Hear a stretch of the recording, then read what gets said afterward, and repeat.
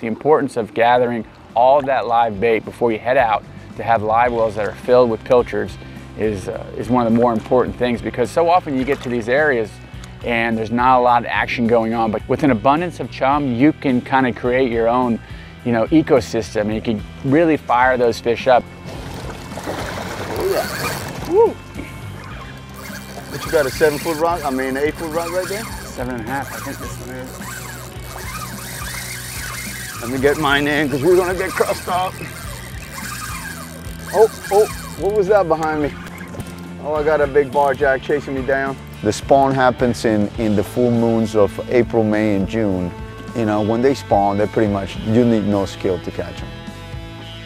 It took us a couple hours to really find bait this morning, and as you can tell that we weren't the only ones looking for the bait and putting in the time. As you can see how it pays off when you have the right bait.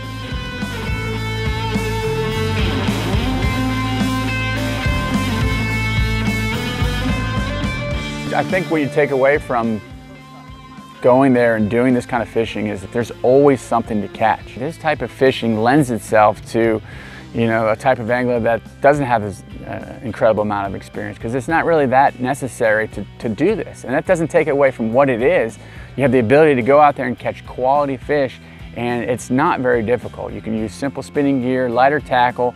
You get to really fight the fish, feel the fish. You get to see the fish on the surface. You could throw topwater plugs and get a real visual strike. So it's a great fishery for sure.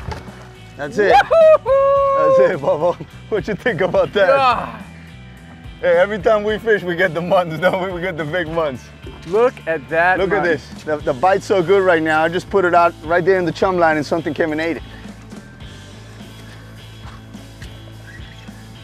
Wow. And look, this is just another species. We got a little yellowtail snapper, but I mean, you get them all back here.